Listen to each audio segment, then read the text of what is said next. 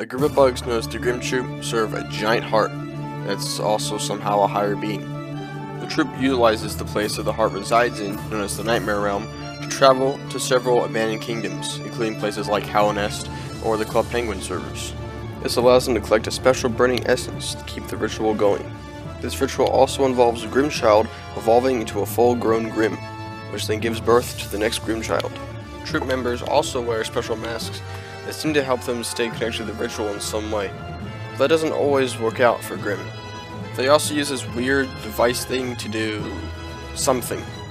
The details are unclear as to what it is, but maybe it's for navigation or to order all the Shrek movies off eBay or something, I don't really know.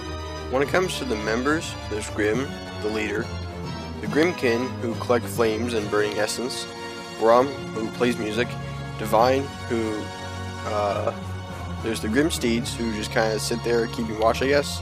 But then there's you, who accidentally summoned these weird cultists to your home after stumbling upon some dead bug in the middle of nowhere. After accidentally summoning the troupe, they give you a sort of game to go out in the world and collect a lot of flame. Then you do a dance with someone that's pretty tame. Next, you can choose if it's the Grimm Troupe you want to maim. If you don't, the difficulty of the next boss can make you exclaim. If you do, who is there to blame? But regardless of what you choose, it's the Grimm Troupe expansion pack that you have now overcame.